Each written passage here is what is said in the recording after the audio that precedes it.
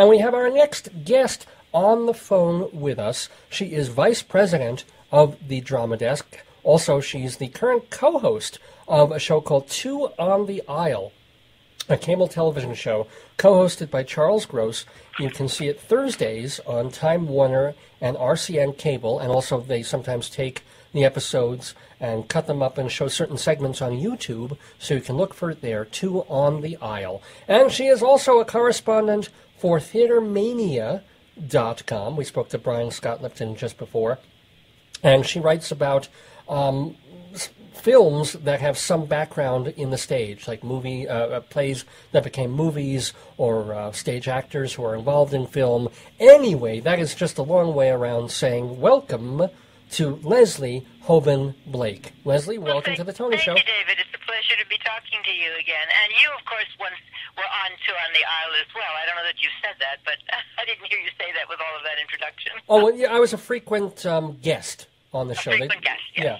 I suddenly wound up as a co-host. I thought I was a frequent guest, and then one day I was a co-host. Oh, cool. Well, pleasure to have you with us on this particular show as a guest.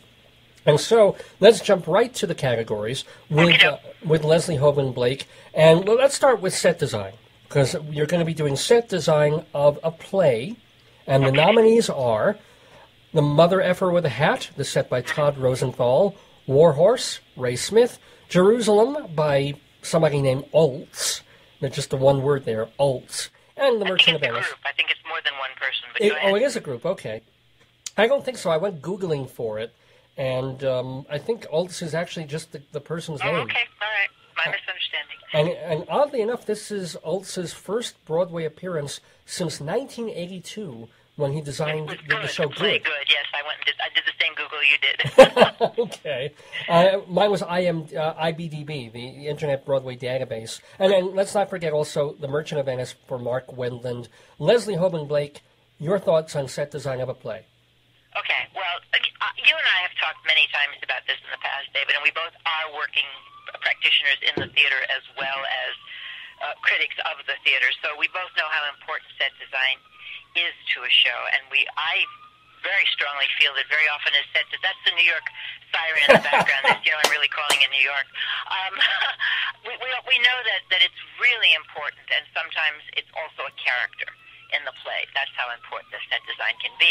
And in several of the cases here, the set design is a character. In Warhorse, for example, the way that Ray Smith, and Ray is a woman, by the way, designed this war play was to break down the set into an upper and a lower level and have a continuous animated ride across what was going on in the time period and what was going on in the boy's mind and other things. So it took us to all sorts of other places while we were in the play.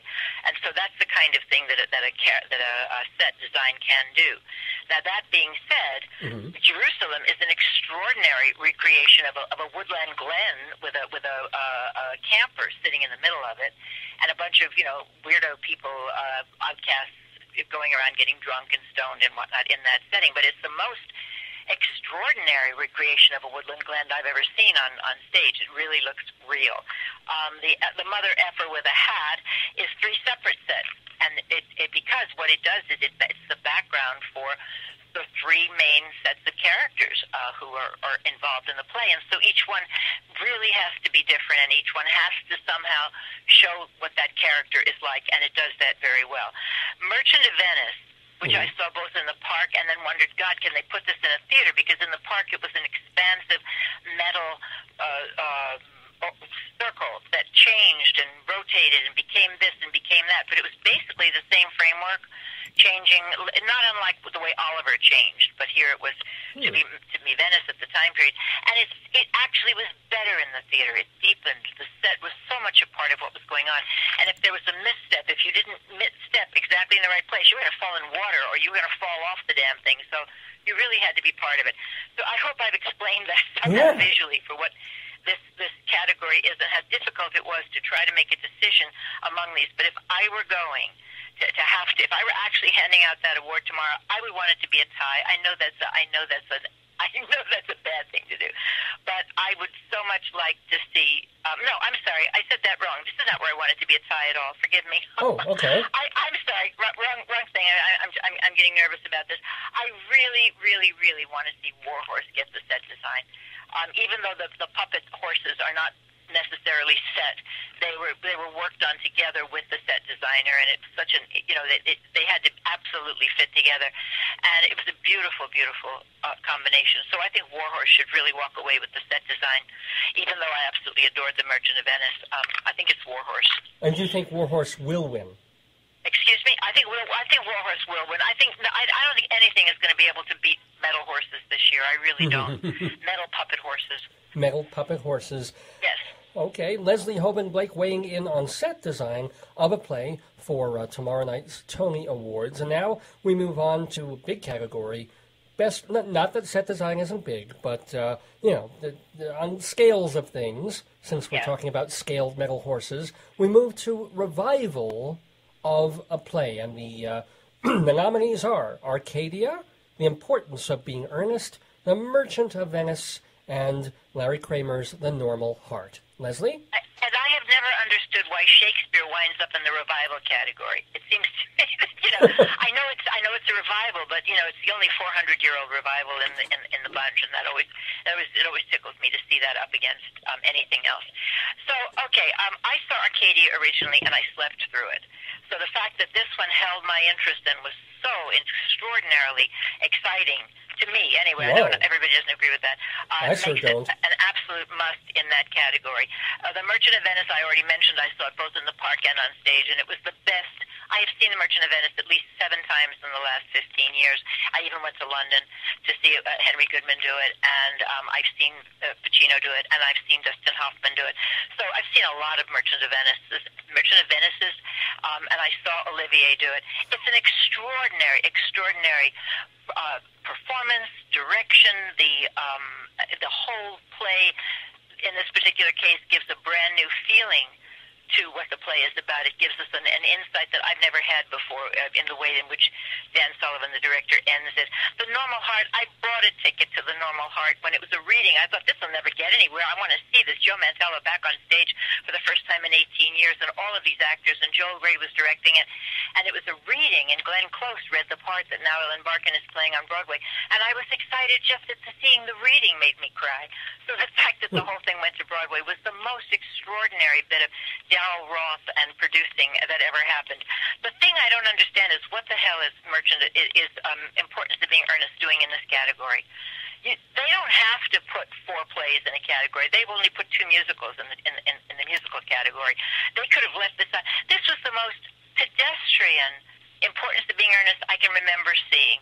It was lovely to see Brian Bedford in a dress. It really was. But he directed it himself. He directed it the way very often British and Canadian, he works a lot in the Canadian Shaw Festival and up in that area, the Shakespeare festivals. What they do is they surround themselves with slightly lesser actors so that they get to be the star. It's exactly what happened when Hamlet came over with Jude Law. It was just not people up to his caliber around him to make sure, in case you didn't realize who the star of the show is supposed to be. And it was slow. There's nothing worse than Oscar Wilde witticisms and epigrams being said slowly. They've got to go by faster than you can think because the next one is coming. So that doesn't even belong in this category as far as I'm concerned. Wow. I don't know if I quite agree. I mean, I think it kind of belongs in the category. I'm kind of sick, as most of us are, of Importances of Being Earnest because, there's never a moment when someone isn't doing that damn play. I liked Bedford, but I have to say that the show was stolen by, is it Algernon or the other? I thought one of the young men was really, really good. Faustino, what's his name? Fausto Santini?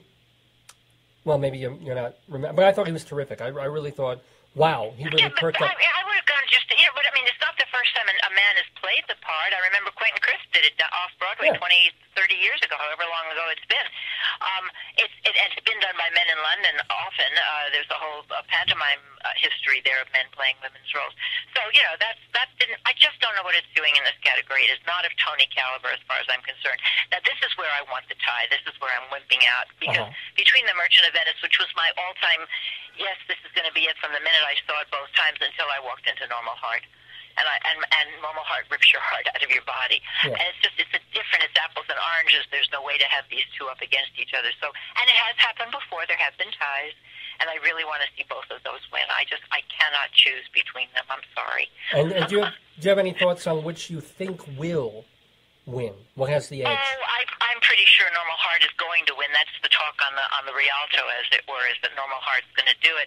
I mean, it's not because I know everybody connected. You know, I mean, director-wise, Dan Sullivan is an old acquaintance, and of course George C. Wolfe. I mean, can do no wrong in my book. But I just don't think it's a fair competition. I know that's stupid because competition is not fair to start with. Ever. But this is just one time when I don't want to have to make that choice. Well, If I had to throw my vote in, I guess I would throw it in for Normal Heart, but I just don't want to see either one of them lose. Leslie Hoban Blake weighing in on Best Revival of a Play.